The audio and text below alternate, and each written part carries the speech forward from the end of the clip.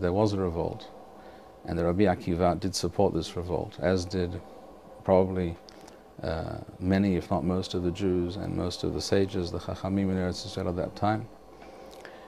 And there's no doubt that the version of events that Rav Shira Gaon reports, namely that the students of Rabbi Akiva died in a shmada, which is precisely what we just described, a religious persecution. In other words, the Jews who revolted against the Romans at that time saw themselves fighting a war for religious and of course national as well, but first and foremost religious freedom, to the freedom to perform circumcision and all other acts as required, all other miswath required by the Torah.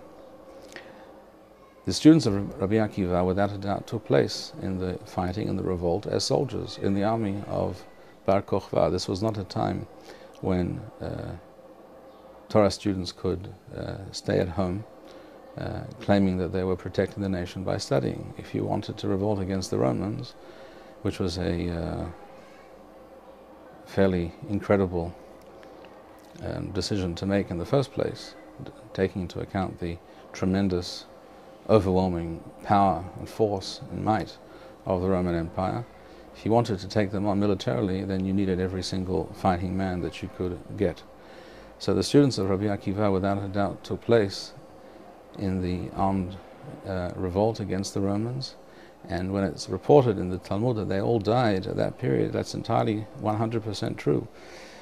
But they did not die because they did not respect one another. They died because they were fighting a war for religious and national freedom. Thank you, Rabbi Bar-Hayim. We would like to encourage our viewers to share these videos with friends and send in your responses. We would also like to suggest the following opportunity to our viewers.